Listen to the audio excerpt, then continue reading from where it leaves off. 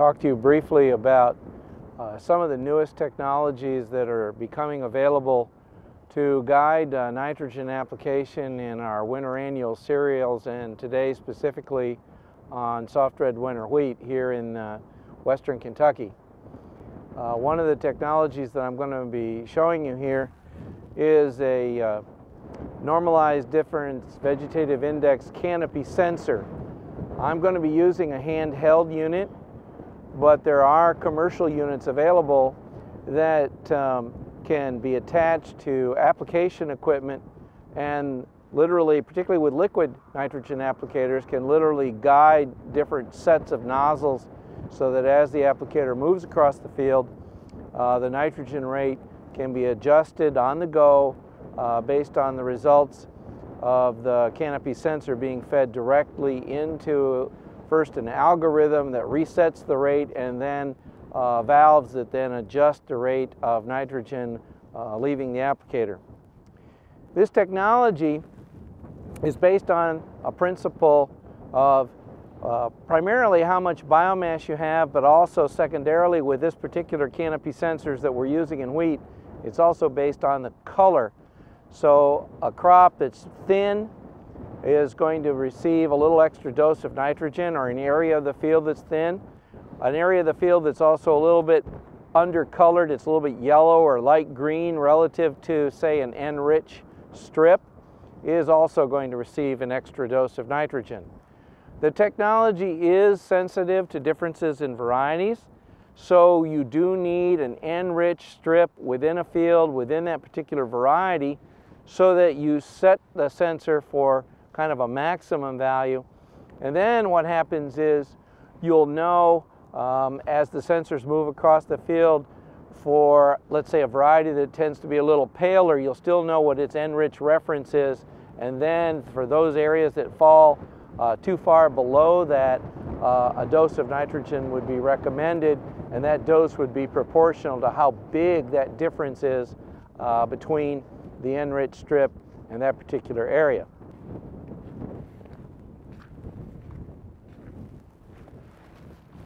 Okay, the first value we get from this pretty good looking area of wheat is a 0.73. Now I'm going to return and do the next plot over, which isn't quite as nice an area of wheat.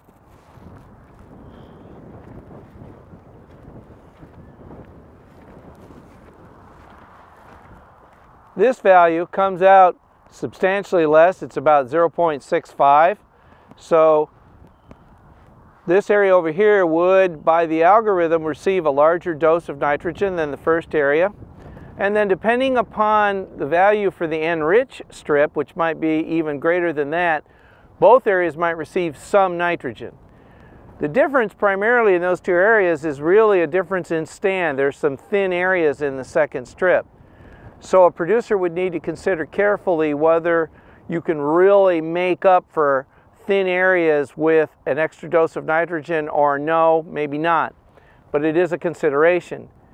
The way this technology works is it shoots a beam of light down to the surface, and then what comes back in terms of reflectance is measured, and this normalized difference vegetative index, or NDVI value, is calculated from that. These handheld units are very useful for consultants, and we do see consultants using these as they walk through fields to kind of check things out. But this is not what would typically be mounted on the front of a nitrogen applicator. This unit is used in research and in consulting. This particular unit is a handheld unit. It is not the kind of unit that would be mounted on an applicator. But again, the technology is similar. What you have here is a light source. It emits the light down to the surface, and what it measures is the light that's reflected back. That light reflection is put through the algorithm, and this normalized difference vegetative index is calculated, and then the NDVI value is used in a subsequent algorithm either by the consultant or by the applicator to guide that nitrogen application. Again, remember that this kind of a sensor is more heavily a biomass sensor than a color sensor. and there are other things in a wheat field that could cause it to give a lower NDVI value, anything that stunts the crop. So a producer or a consultant would have to understand those particular factors for a given field in order to be sure of the nitrogen recommendation they might give as a result of using this technology. This afternoon, here in an area of wheat at the Research and Education Center here at Princeton, I'm going to demonstrate how to use one of the technologies that is now becoming available to help producers or consultants determine a nitrogen rate recommendation for soft red winter wheat. It could be used for other small grains, but for the state of Kentucky, most of our data is on soft red winter wheat, and most of our nitrogen rate algorithms are based on that. This technology is called a chlorophyll meter. It is used to determine the nitrogen status of the leaf tissue. And what we do here is we have a device that as we insert the leaf between these two components of it, we then make a measurement of the amount of light that's transmitted, and the light is in a bandwidth that's where chlorophyll sensitivity is established. The amount of light that's absorbed is determined relative from what was sent into the sensor versus what goes through into the other sensor on the other side. So the meter determines the amount of chlorophyll. Chlorophyll status is proportional to the nitrogen status of that tissue, because one of the big things that nitrogen is used for in the plant is to create chlorophyll, to create that amount of photosynthetic sink that you have, and that determines a lot of yield potential. So this technology is very useful on young wheat in order to determine then whether it needs more or less nitrogen to complete its life cycle and make a good yield, but yet do it economically for that producer. This technology does have to be calibrated. So I have a device here that's really a screen set up at a particular wavelength. You insert it in here and take a reading, and then that reading can be checked against a particular value that's needed for this particular instrument. These are case-by-case instruments, so they come with their own pre-calibrated tool in this regard. And right now this one is reading very close to what was its predetermined calibration value. What we're going to do here is show what part of a wheat tiller, in this case I've already pulled a tiller off of a wheat plant, and we're going to show what part of that leaf tissue we're going to use. We're not going to use the small leaf in the center, and we're not going to use necessarily the one that doesn't have a full collar. We want to find the youngest leaf that still has a full collar, and then we remove that and get it ready to put in the instrument. If you look at the length of this particular leaf, it has a lesion here where an insect has taken out part of it. You don't want to put that into it, and you don't want to be down here next to the collar, because that's not your typical place you want to take this data. You want to be kind of in the center. You want to make sure you don't have any lesions due to a disease or insect damage.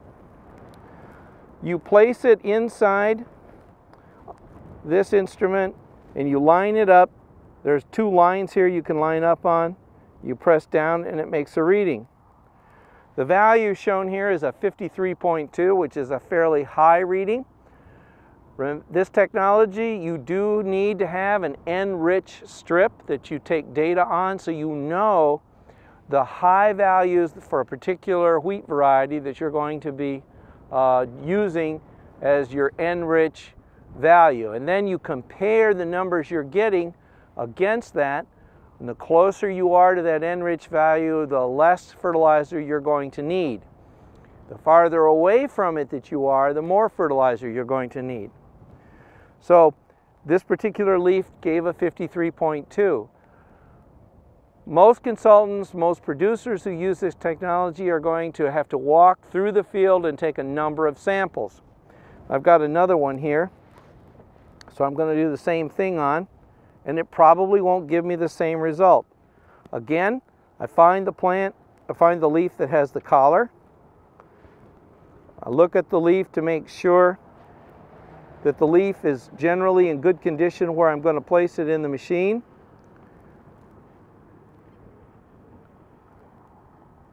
Center it up, take a reading, and this was a 41.8.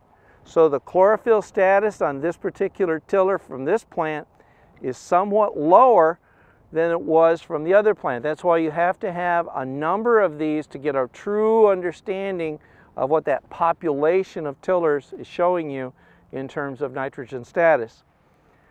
Then you take that average value, compare it to the average value for the N-rich strip, and you'll determine. So this one might need, I happen to know the N-rich value here is about a 55, and if we've already been doing some averaging, so it's right around 51. So this one wouldn't need much more nitrogen at all. Now I'm going to collect a sample from an area that I know has a very low nitrogen status to give you some idea of some of the values we would get from wheat that is actually strongly nitrogen deficient. Before we do that, could you go back? What I have here is a tiller from a wheat plant that is under nitrogen stress. Now I will tell you that this is a pretty obvious nitrogen stress situation. The crop is stunted and the crop is yellow. So this is a way for me to confirm that my chlorophyll meter is indeed giving me data where it is determining the chlorophyll status and thereby the nitrogen status of this crop. Again, I've taken the leaf, youngest leaf that has a collar on it from the upper part of the tiller. I've evaluated it to make sure it doesn't have lesions or any other data distorting features to the leaf, and I line it up. This is going to be a little harder because, again, this leaf is smaller because it's been stunted in its growth. It's not as wide. But we line it up, take a reading, and in this case it's 28, which is about half of what the N-rich strip is. So this is a seriously deficient part of the field. In this case it's a plot, but nonetheless it's an indication that a fairly large dose of nitrogen fertilizer would be required at this time for this wheat crop to move ahead and get close to maximum yield potential. And that's where the chlorophyll meter can be very good. The only thing the chlorophyll meter does not give you much of is because you don't have spatial data unless you have a GPS unit attached to this, and unless your consultant is equipped with technology to move across the field fairly rapidly to develop a map for you. This is more used in whole field type situations. It's not as useful a technology as technology that's attached to a nitrogen applicator. But it's still a very good tool for understanding your crop's nitrogen status. So we take our leaf, we lay it across the lower sensor, and then we put the upper sensor in contact with it, and it takes a reading. There are some guidelines here to help you make sure you line up the leaf properly with the two sensor units, the one above and the one below. And then you can toss this leaf away and you get another one. Sometimes it works to have two people working, one gathering leaf samples from different spots and then another person collecting the information. This particular unit will average up to 40 or 50 values together, so you'll get an average for an area or an average for a field if that's what you desire. This particular unit is a Minolta 502, but there are a number of these available and they generally work well, and the University of Kentucky does not endorse any particular one of these units. What we're interested in is helping producers understand how to use this technology to improve their nitrogen management for soft red winter wheat.